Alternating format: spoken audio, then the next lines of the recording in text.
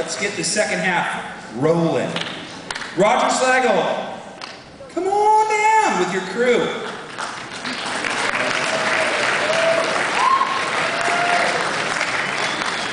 So we're going to kick off the second half with Robert's film, and his cast is coming up here.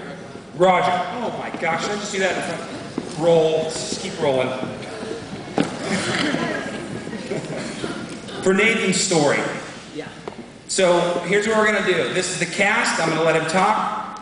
And he has lots of stories. He's a long-winded guy. And he promised me 60 seconds. Go. Okay. I'd like to introduce Nathan's story. Nathan's story is about a returning Afghan vet to the Reading area, played by this man here who is a veteran. We give Nathan's story out of our hearts. Everybody that took part in Nathan's story, it was something that we did for the love of what we were doing. And that's the most beautiful part of it.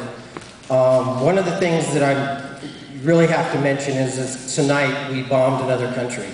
And you know, when we hear the statistics over the radio, when we see the statistics on TV, we're not reminded of the human quality of what's going on in the world when those kinds of things happen.